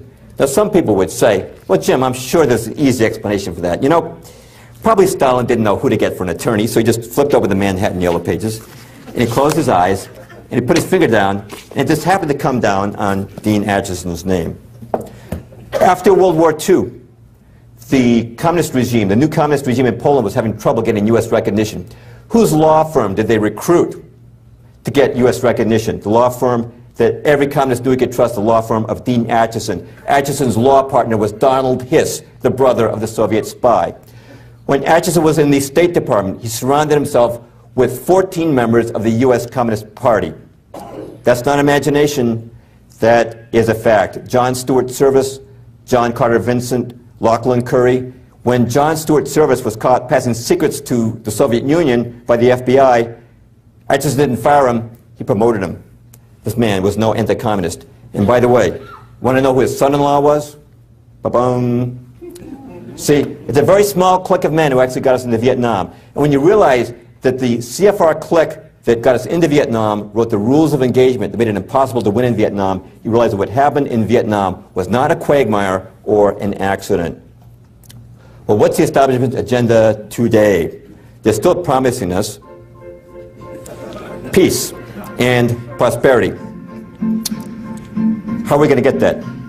Well, the prosperity, they say, will come through multinational trade agreements, and the peace will come through their war on terror. Now, let's do these individually. Now, as far as the trade goes, I'm sure most of you are familiar with these acronyms: North American Free Trade Agreement, General Agreement on Trade and Tariffs, World Trade Organization, Free Trade Area of the Americas, which is a plan to expand NAFTA to the entire Western Hemisphere, and Security and Prosperity Partnership, which is a plan for a North American Union in the style of the European Union. Now, you probably noticed something else, which is that jobs are disappearing in America. Our steel industry wiped out, textile industry wiped out, electronics industry wiped out. Where are all the jobs going? Not hard to figure out. They're going overseas, right? Why is that? I'll make it very simple. It used to be that a woman would go to Walmart, see two items, one made in America, one made in China. The one made in America would cost $5. The one from China, which had a tariff on it, would cost $4.50. And she'd say, well, the one from China is a little cheaper, but the one in America is a lot nicer made. I'm going to buy the one made in America. But then we got into NAFTA, we got into the World Trade Organization, and what these did was to destroy, eradicate our tariff structure, being that now the same Chinese item comes in without a tariff on it, and now it costs only $1.50. But the American item still costs $5. What these trade agreements did was to flood us with cheap slave labor imports. The woman now goes to Walmart, she says, well, I like the one made in America, but I can't resist a bargain. I'm going to have to buy that one made in China. What happens? The American manufacturer now goes out of business, or has to move his shop over to China. That has happened across every sector of industry here in America. Now, I taped the original hearings on the GATT Treaty in 1994, and at that time, senators swore up and down, you know, we're not going to increase the trade deficit as a result of this treaty. We're just going to export and import. It's going to flow both ways. Well, we passed the bill. We ratified the treaty. The very next year, 1995, our trade deficit reached a new all-time high of $103 billion, and last year, $711 billion. The biggest item we're exporting these days is our jobs. Now, how many votes does America have in the World Trade Organization? Well, when the GATT Treaty was passed, Europe got 30 votes, Africa got 35, and America got 1 vote. Our voting power is the same as the Maldives, population 200,000. What that means is these other countries can make the rules, keep our goods out of their countries while forcing us to accept theirs.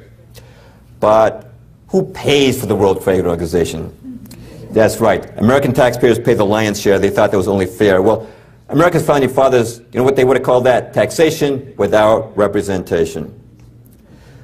Who created the World Trade Organization? Now, do you think it was average Joes like you and me?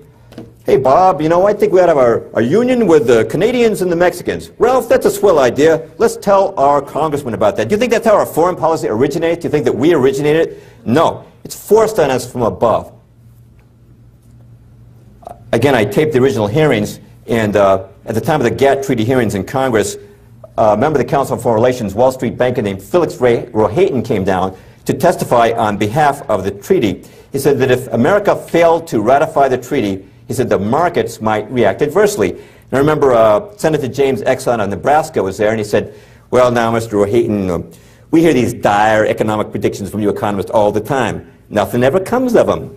Nothing ever comes of them, huh? That very same day, Alan Greenspan raised short-term interest rates 0.75%, a whopping increase which no one was expecting. As a result, the stock market started to plunge, and it tumbled for 4 straight days until finally, with everybody getting nervous, Bob Dole raced over to the White House, stood shoulder to shoulder with President Clinton, and said that the Congress would provide bipartisan support for the GATT Treaty, and it was passed, and the very next day the stock market went back up. Senator Ernest Hollings, who chaired those hearings on the GATT Treaty, was very outspoken. Here's what he said on the floor of the Senate. They, referring to multinational corporations and banks, have got the Council on Foreign Relations up there in New York. If you ever run for president, they'll invite you. You can get out, you can get their contributions, you can get their support. I've been there, I know what I'm talking about. But that is what our friend David Rockefeller and all that got that steam together. It's not about jobs, it's about money. Well, they're getting rich and we're losing jobs. They're debilitating and destroying us. Well, I would take it even a step further than what Senator Hollings said. It's about more than money. It's about restructuring North America. What is the purpose of these international trade accords? Henry Kissinger, believe it, he's one of the big shots of the Council on Foreign Relations, said NAFTA will represent the most creative step towards a new world order taken by any group of countries since the end of the Cold War. And David Rockefeller, speaking of NAFTA, said, everything is in place after 500 years to build a true new world in the Western Hemisphere. Now, this next man, Andrew Redding, you probably heard of, but the way he says this does much to elucidate what their plan is. NAFTA will signal the formation, however tentatively, of a new political unit, North America. With economic integration will come political integration. By whatever name, this is an incipient form of international government. Following the lead of the Europeans, North Americans should begin considering formation of a continental parliament. See what he's saying there? How economic consolidation will lead to political?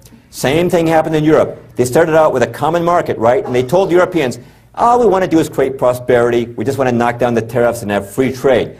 But guess what? Then they said, look, with all this trade going on, we need some common laws to regulate it. So they came up with the European Parliament. Now they've got the European Union. Now you've got your euro. Now your sovereignty is going down the drain.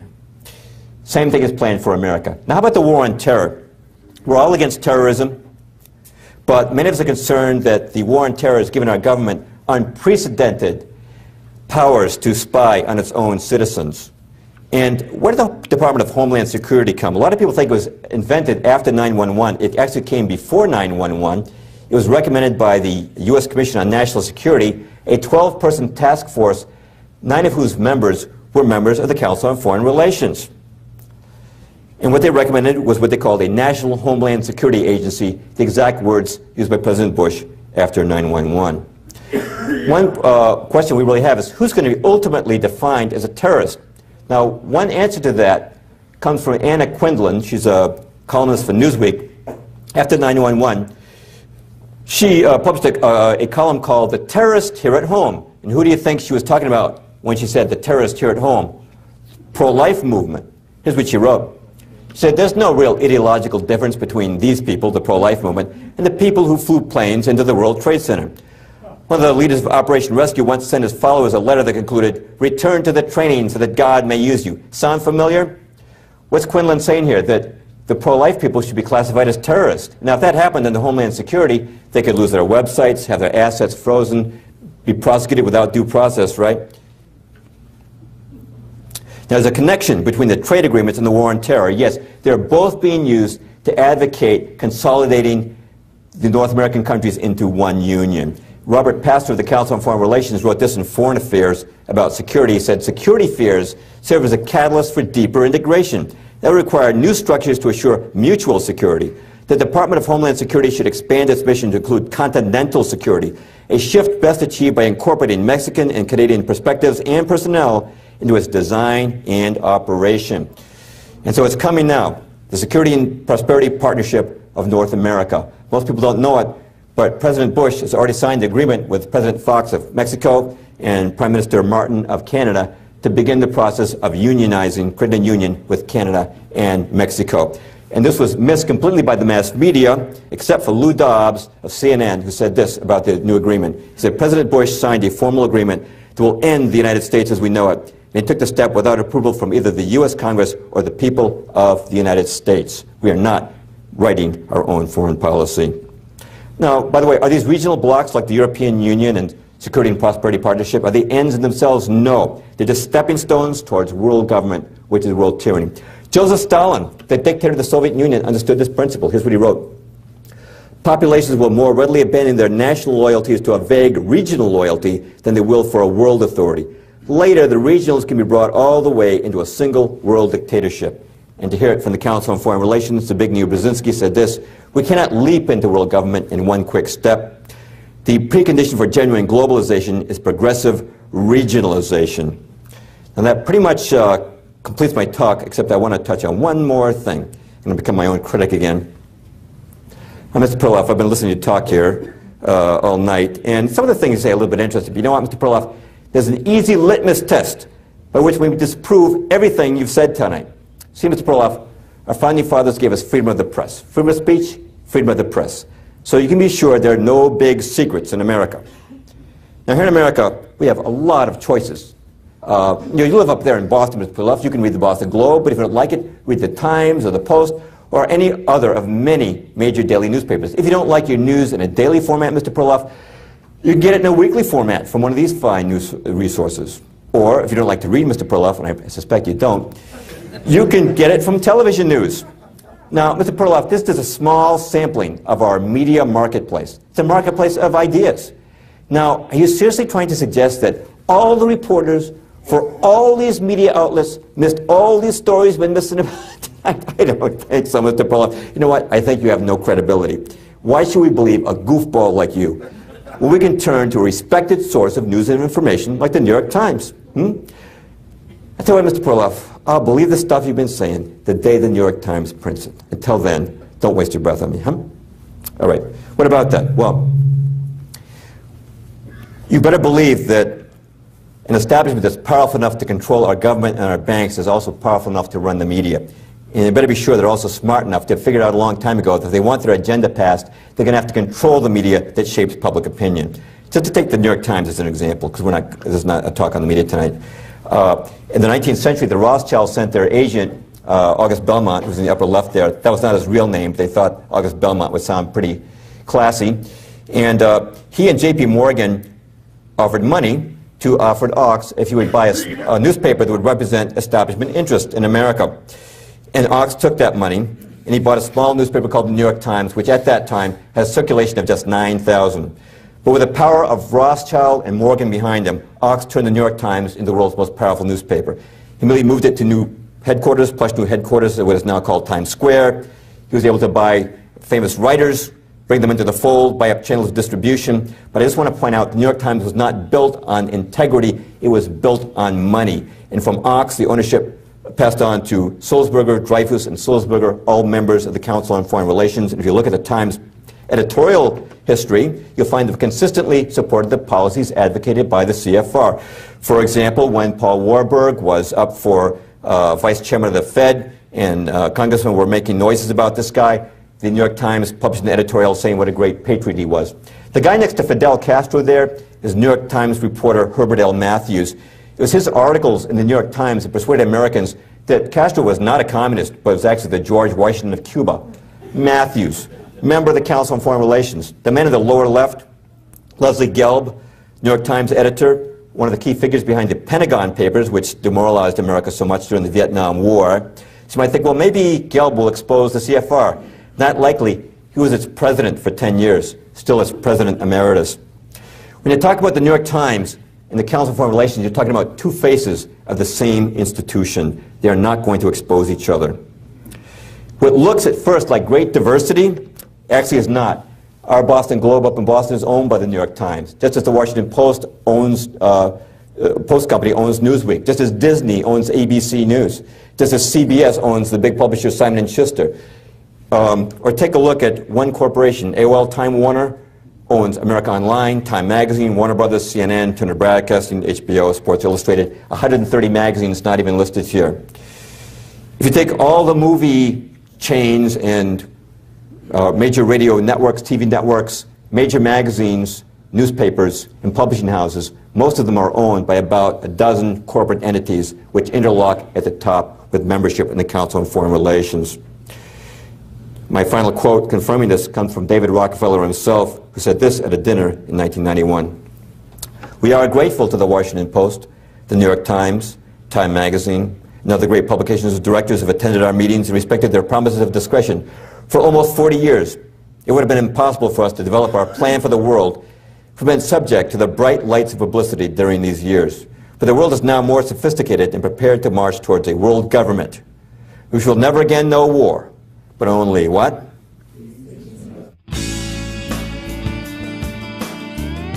Well, that does conclude my presentation. I do want to encourage you, if you're not already subscribing to the New American, if you're depending on the Times and Time Magazine, to step outside the box, see what else is out there. It's already been mentioned, my book, Shadows of Power. We do have a few copies in stock tonight. These guys already mentioned very kindly my books, Tornado in a Junkyard, and The Case Against Darwin. I do give PowerPoints if any of you are interested ever, having to speak at your church or organization on that subject, the evidence of the world being designed. We're not here by chance. Thank you.